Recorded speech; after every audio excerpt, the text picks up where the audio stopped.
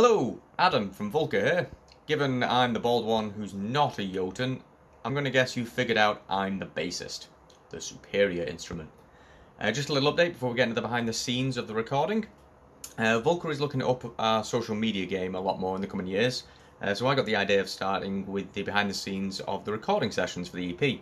I'll be doing my best to vlog more and more of the behind the scenes of the gigs, show you guys what kind of equipment we use, what kind of stage setup we use, and just what we're like as people when we're not on the stage.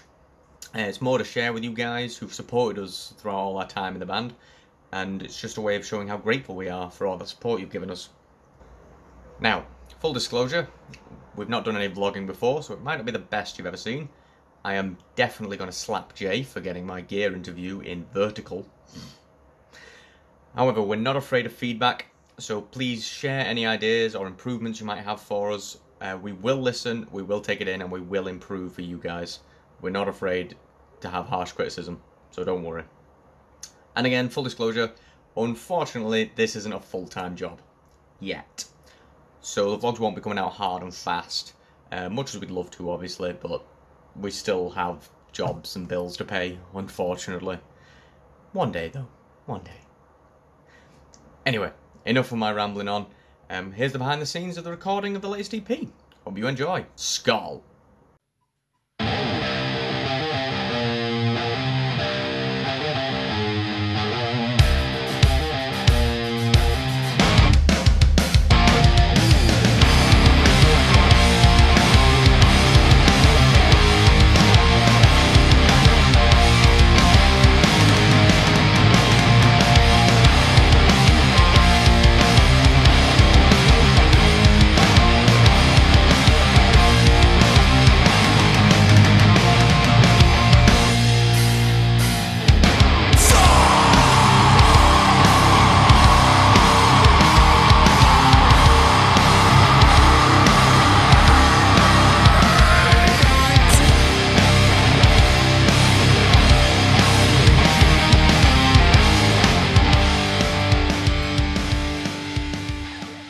Hey, I'm Craig from Vlka, and welcome to the studio. It's drum day, the first day, and we've just finished tracking all of the drums for the new EP.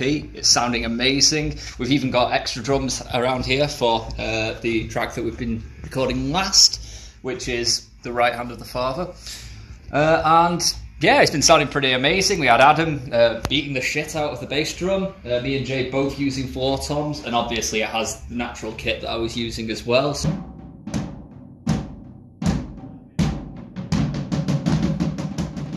So it's going to sound absolutely huge.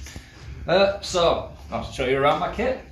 So it's not actually my kit. It's KD Custom Drums, which was a precursor to the British Drum Company.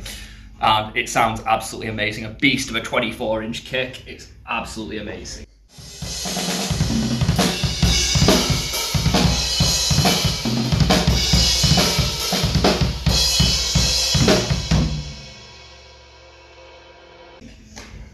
So, to go around the bits of the cymbals that are actually mine, because we borrowed a couple from here to make it even bigger and give us more options. So, I've got an AAX Sabian 16-inch Explosion Crash, and they are immense. Like, seriously, it's just such an attack. Like, you cut through all of my stabs, all of my accents, that's what I'm using. Over to the other side, I've got my HHX Sabian Explosion Crash, and again, awesome cymbal. I recently got, no, this is quite a new one because it was under warranty and I got a crack in it. They sent me a new one out and it's an absolute masterpiece. We're trying to get it lined up, so we've got a 16-inch, a 17-inch, a 19-inch and a 20-inch. So I have a 20-inch Zildjian Avidis thin crash, and it's just, it gives that extra depth, like having the option between two bigger crashes, and that sounds really cool. So that's my Sabians, my Zildjians, and now I have a couple of minor Metal Classics Customs cymbals. So I've got a 20-inch Metal Classics Custom Ride with an absolutely massive bell that just pings so much. It's easy to get in, which is very useful in songs like Howl of War, those that actually have like a ride bell pattern, and the China. I think that we've drove the sound engineer absolutely mental because they don't like Chinas, but it's so explosive and so loud. It just cuts through all the breakdown sections, every big accent. It sounds absolutely amazing.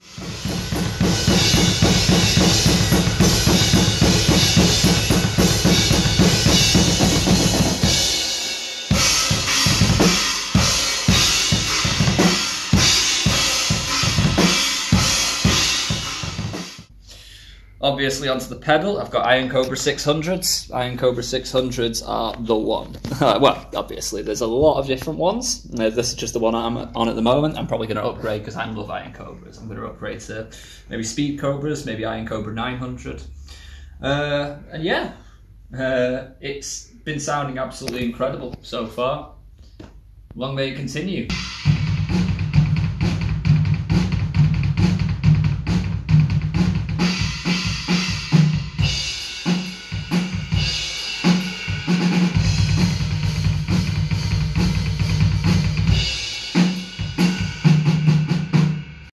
How to blow a war horn 101. Adam, do you care to explain? So the trick is, you get the war horn, right, and you got to push it really in your lips and really blow really fucking hard.